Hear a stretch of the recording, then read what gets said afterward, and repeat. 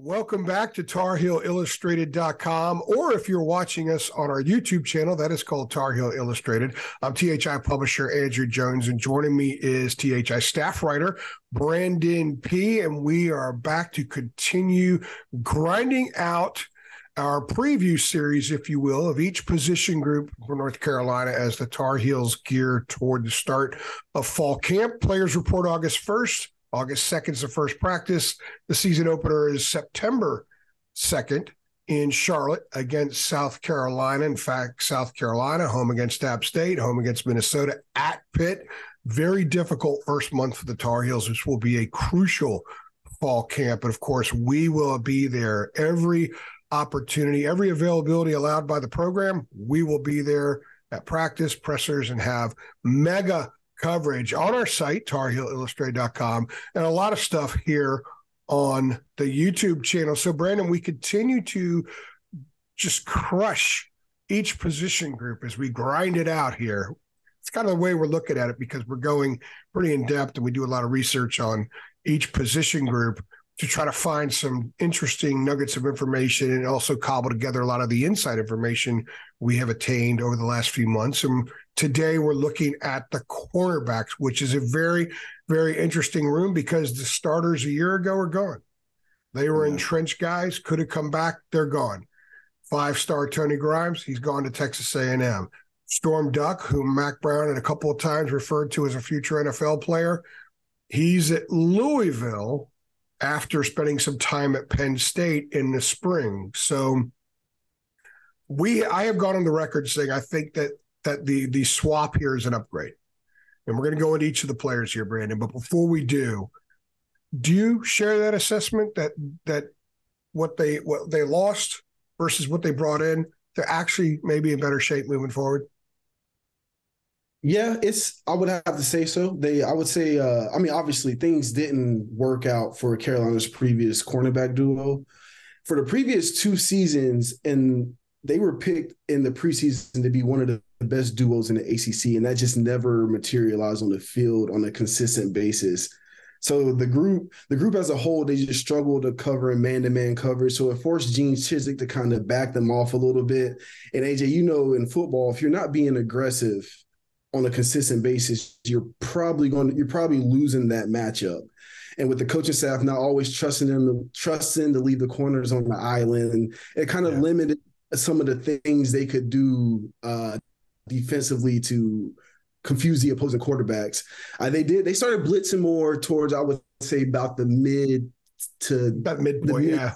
Yeah, about the midpoint. They started blitzing more to speed up the decision-making of the opposing quarterback. But, when you do that, that's with the UNC secondary last season, that was pretty much a coin flip. And you were hoping that it landed on whatever side you picked. So with all that being said, it's not really surprising that UNC would go out and get, new corners out of the transfer portal. And so to answer your question, yes, I do think what they brought in is an upgrade. And I think Elijah Huzzie is the most intriguing prospect coming from the FCS level. So he's coming from the FCS level.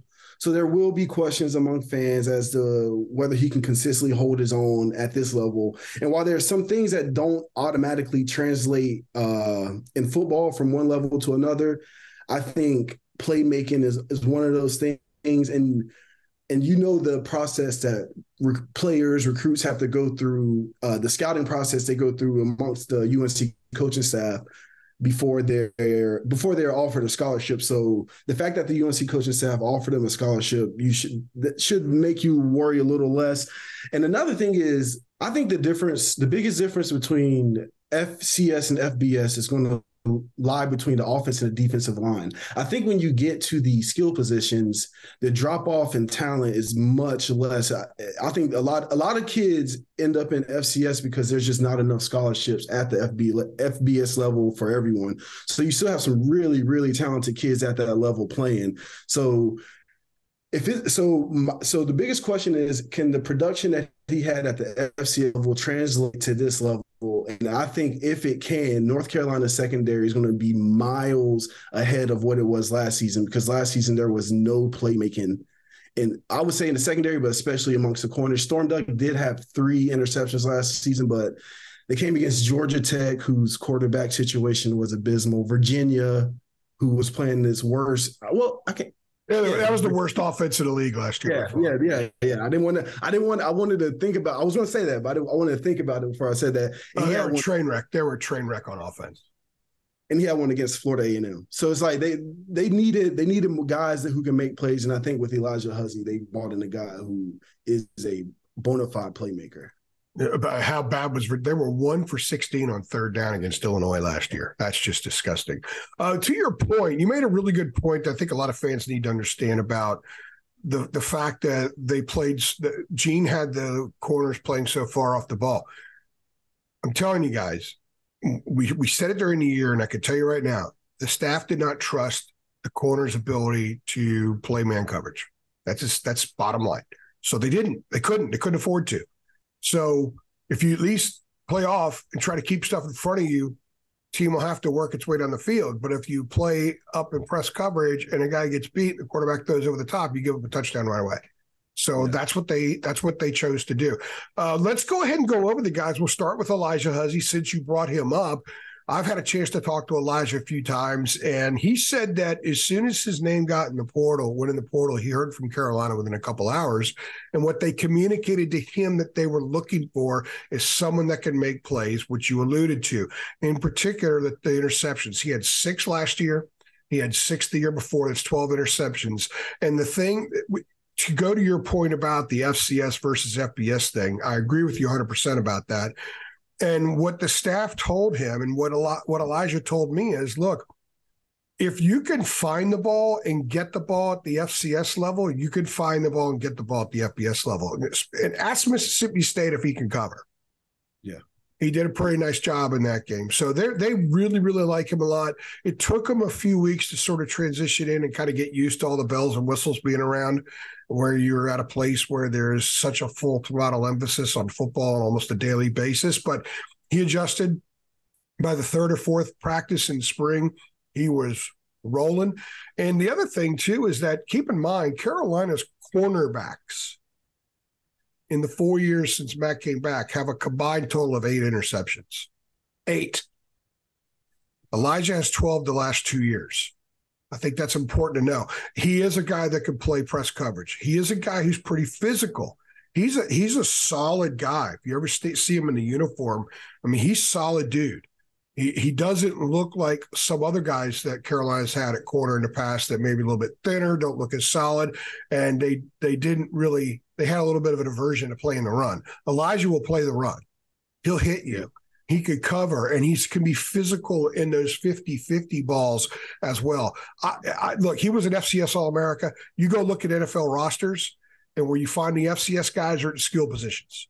You don't find as many of them in the trenches. You do find quite a few at the skill position. This guy's considered an NFL prospect, and I think it's a huge pickup for Carolina. He's significantly better than what Carolina had there last year at corner. Armani Chapman is another guy. He's not getting a lot of attention because he didn't participate in the spring, but he was at Virginia Tech for a long time. He had a redshirt year and a COVID year. So this will be his 6th year of college football. He's a mature guy. He's played just under 2,000 snaps. He had 665 snaps last year, had an interception. He's a very experienced guy. I could see him starting at the other corner. He's going to be fully healthy when fall camp starts, and there is no substitute for experience. So if you think about Chapman and Huzzie, you've got more experience at corner next year than you had a year ago, because remember, Storm Duck, even though he'd been around a long time, he missed a ton of time because of injuries, which affected his development. In this particular case, you've got 2 guys that have played, 3,500, almost 4,000 snaps in their college career. And by the way, they get 2 years of Huzzie, 1 year of Chapman. So what do you think about Chapman in addition to Huzzie being at the other corner? Well, I'm always talking about translations from one level to another. I know. I'm always mentioning what translates from one level to another level. And there are certain things that translate, like size translates, speed translates. I would say playmaking, decision-making and playmaking. It translates. Hands and skill position hands. IQ, yeah. A lot of things that but it just translates. Like that's why I'm when it's not the safety podcast, but that's why I'm really high on Will Hardy, because he led the state of Georgia in interceptions as a senior in high school, and I know playmaking translates. So yeah. the fact that they went out and they got a playmaker in Huzzy. And Armani Chapman, he hasn't shown the same playmaking ability as Huzzy, but he has started 25 games, which is 2 full seasons worth of football, which is always important in the ACC. And while he hasn't got the interceptions that Huzzy has, he has shown that he can be kind of a shutdown corner.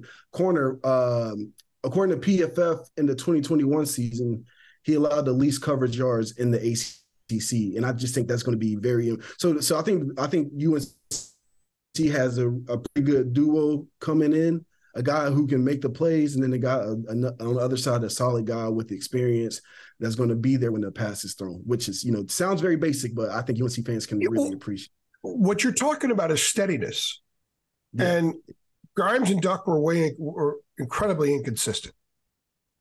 So if you have a guy like Huzzy that can make plays, and then you have a guy who's steady like Chapman on the other side, that's an upgrade. But you also got to think about Marcus Allen, who played late last year and played well as a true freshman. And I think that they love his upside. They think he can be a really good player in the ACC for a few years.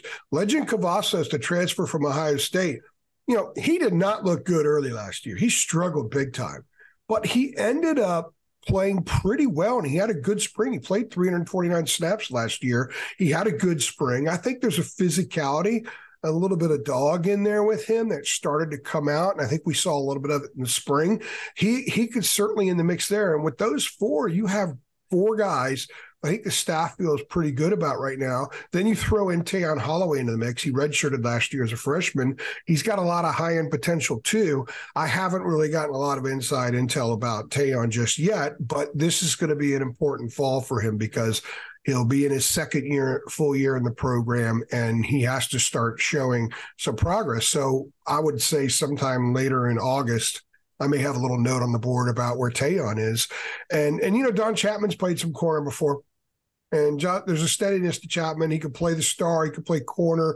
He could play safety. He's just a football player back there. And I think if there are any issues or injuries, attrition, Chapman could always be an option at some point. But I think you're looking at Chapman and Huzzy starting, Allen and Cavazos playing in reserve, but getting on the field. Because I think that those guys are going to press more, which means they're going to run more.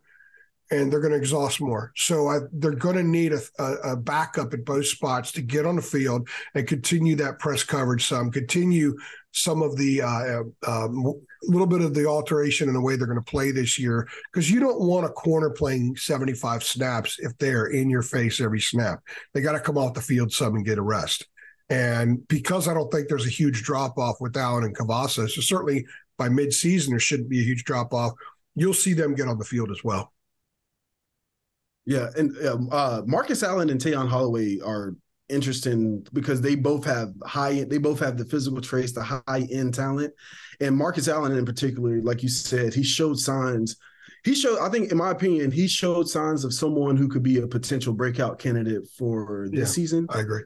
Yeah. Or maybe he's one season away, but he's shown that but towards the end of the season, particularly against Clemson and Oregon, he was put under the bright lights and he looked comfortable. Some guys look like a deer. Deer in headlights. He looked very comfortable in that role. And then, with Tayon Holloway, like I say, he's a talented player. We haven't gotten much of an opportunity to see him yet, but the cornerback position is one of those positions where it only takes one off season to see drastic improvements in a player. Yeah. So, it could happen, and Carolina desperately needs this because this has been a weakness of theirs for some time now. It's time for it to get. It's just been so inconsistent. I think that's the problem, because you could be really good on 9 snaps, and if you give up a 50-yard touchdown on the 10th snap, then you don't grade out very well, and you shouldn't, because it's sort of like being a closer in baseball. If you come in there and inherit a runner and you let 2 guys score, you lose the game. You could be great for 9 straight starts, but then you blow one, you lose the game. So corner is a very, very challenging position in that respect. By the way, Allen played 175 snaps. He graded out at 66.2, which for a true freshman who was thrown in there really for the Georgia Tech game, I think that that's a pretty good grade. And I agree with you. I don't know what his offseason has been like. I don't have a lot of information about that. So much of the focus has been on Huzzy, learning about Chapman and people talking about Cavazos, but I think Allen can be a steady player. And I agree with you. There's a possibility he could break out this year. If nothing else, he could be a third corner because I think he could play both sides. And I think Cavazos could probably play both sides, but I think Allen might be more multiple than Cavazos in that sense. So you're going to see him on the field regardless. Those are four guys I think you're going to see on the field, barring injury. And I think it's a solid group. Now, they have a lot of proving to do. Huzzy has to prove he can do it at the FBS level. Chapman left Virginia Tech for a reason. He says a lot of guys just want to change of pace. So he's got to prove as a 6-year guy that he's worthy of all those snaps. Allen's got to prove he's progressed. Cavazos has got to prove he's progressed as well. So there's a lot of proving to do there, but I do think the potential of them being at least collectively solid or better and consistent is there. Last year's group was solid at times, but it wasn't consistent. So I would shoot, if I'm a Carolina fan and I'm watching this and I'm thinking about the corner spot, shoot for consistency in your mind, wish for consistency. And if there's some upticks from consistency, that's a pretty good thing for this group. Yeah, no, 100%. I think they were consistent, but they were consistently inconsistent, if that makes any sense. Yeah. There was an ebb and flow. That's the only thing you could. When the ball was thrown last season, there was no confidence that they're going to break this up. There was like might be it's a good chance that this is a touchdown. Like all the balls in the air every single time. It's just. The truth be told, you know what the press box is like. There's not a lot of talk in the press box, but there's reactions sometimes to certain plays. Yeah. Sometimes there are funny comments made. Sometimes people, we talk a lot about reviews and that kind of thing. The rare times that a corner made a great play and broke something up, there was a reaction like, oh, well, where's that been? Yeah. So, all right. Yeah. We've got one more to go. We've got 9 in the books. We've got safeties coming up. So come back. Check us out. Training camp's about here. I'm excited, Brandon. We get a chance to get a lot more intel. And that's one of the things that drives me about covering this stuff for a living, because intel is king. Because the more we learn, the better we do a job of reporting to passionate Carolina fans what's going on with the Tar Heels. For Brandon Peay, I'm Andrew Jones. Thank you for checking us out and stopping by.